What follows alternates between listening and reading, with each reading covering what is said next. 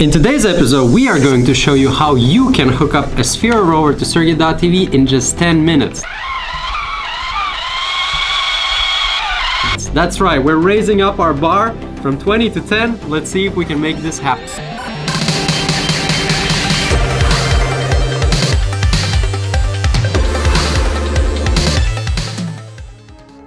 Keep in mind that for this setup, you'll need to pre-install the Surrogate SDK on the SD card of your Raspberry Pi and create template game. For this setup, you'll need a Raspberry Pi, an SD card, 3 female-to-female pin cables, a power bank with a cable to power your Raspberry Pi, and a camera. Speaking of cameras, you can use, as usual, all types. Traditionally, we recommend using a webcam, but you can also use, let's say, a capture card with a GoPro on top, or you can use a CSI camera, like a Raspberry Pi camera. If you're using a Raspberry Pi free, in theory what you could do is use a CSI camera with it and then have no power bank. So what you could do is use directly the power of the SPHERO rover to power your Raspberry Pi.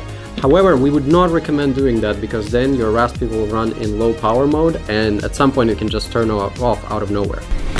And if you want to do a quick and dirty job just like me, also make sure to get some double-sided tape. We will use it to hook up all the stuff or attach it to our SPHERO rover. Let's start assembling our SPHERO rover. This is probably the easiest build video we have from all of the game templates. And assuming you have your Surrogate SDK all set up, so we're just gonna start plugging in the SD card to our Raspberry Pi. Then we're gonna attach it to the rover with all the rest of the electronics. So first I'm gonna take our power bank. I'm just putting it on the back of the rover. You probably have a better setup than me, but I'm just showing you quickly. So now we're attaching the Raspberry Pi to the power bank. Now that we have the Raspberry Pi and the power bank attached, we're going to attach the camera to the Pi itself. We get the camera attached, and now we got to connect the pin cables from the Raspberry Pi to the SPHERO rover. So first thing I'm going to do is remove the top plate, and now I'm just going to connect the cable. So the way you do it is make kind of like all of them in parallel on both sides, same way. And now let's assume that the ground cable is going to be green in this case. So we connect it to the ground of the Raspberry Pi, which is the third pin on the front side. Then I'm connecting the RXO and TXO. Let's make it like this, it's easier. Make sure they're all in parallel. So 1, 2, and 3. So now ground, RXO and TXO are kind of here, and now we got to connect them also on the other side. So you can see all the connections here. So ground, TXO, and RXI. And the way we do it is we are going to take all the cables, assuming they're going in the exact same way as on the Raspberry pins. Let's make sure orange has to be like this. And now what we got to do is flip the two other cables. So RXI and TXO are going in reverse. So now I put it through, and now I'm going to attach it to the rover itself. So let me just do this quickly. 1 pin, 2 pin, and 3 pin. And now we're just gonna pull them through, attach the whole thing, put the camera down so we can actually see everything. And we basically have the whole setup. Now all I'm gonna do is plug in the camera to the Raspberry Pi and then power the Raspberry with a power bank. So I'm plugging in the Raspberry Pi.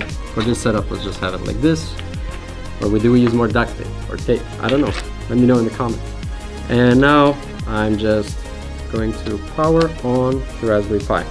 So now let's wait for the Raspberry to boot and continue our setup on the game dashboard. Okay, so the Raspberry Pi has booted. I can see it on my game page dashboard. So now I'm just going to right click on the controller link for the IP address. There we go.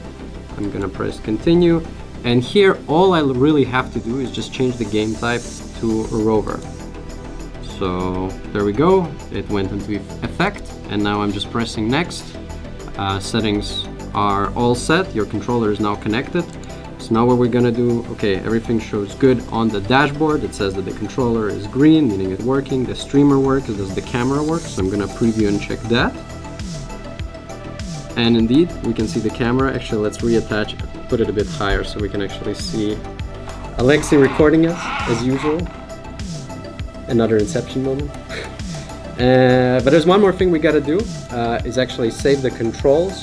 So the way our SDK works, every time you change to a new game template, you have to kind of update the game controls. So we again go to the in-game configuration in our settings, and here the keys are already set to WASD or arrows. So all I'm going to do is press save.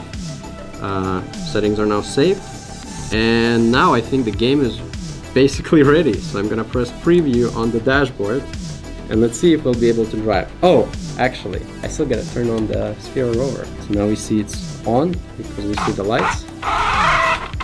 And it works! This is probably the simplest setup you can do on Surrogate.tv. You can have a running robot that anybody can queue up and control from anywhere in the world, and it literally takes 10 minutes of your time to do everything.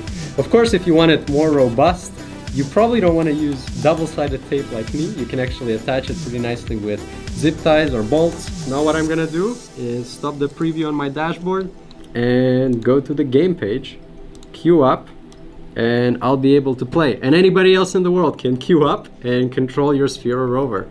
So what are you waiting for? Go and hook up yours. Let us know in the comments below what cool games you think can be done with SPHERO rovers on Surrogate.tv. And also if you have any questions or suggestions, like and share this video, and we'll see you next week with another awesome robot build video. Where should we go? Where should we go? Are we going to your home? Are we going to the office? Are we going to the Sumo arena? Where should we go?